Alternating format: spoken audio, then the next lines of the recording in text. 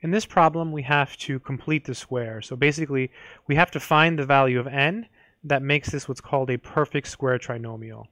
So to find n, so that this can be factored and we can complete the square, the first step is to take this number here, which is our b. So b is equal to 8. And then you just divide it by 2 and square it every time. So you take the number in front of this one, in front of the t, and divide it by 2 and square it. So 8 over 2 is equal to 4. And then 4 squared is equal to 16. So that's your n. N is equal to 16. So now let's go ahead and put it there. So t squared plus 8t plus 16.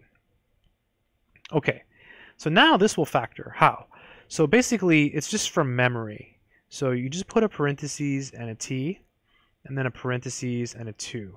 And then just from memory, you keep the sign, and then you just take this number and divide it by 2 every single time. Boom, that's it. So that's the answer. So this always magically factors into this. That's the cool part. Once you put the 16 here, you don't actually have to think about factoring. That's the whole point of completing the square, is that if you divide this by 2 and square it, and you put it where the n is, this will always work. You just take this, divide it by 2, keep the sign. I hope this video has been helpful.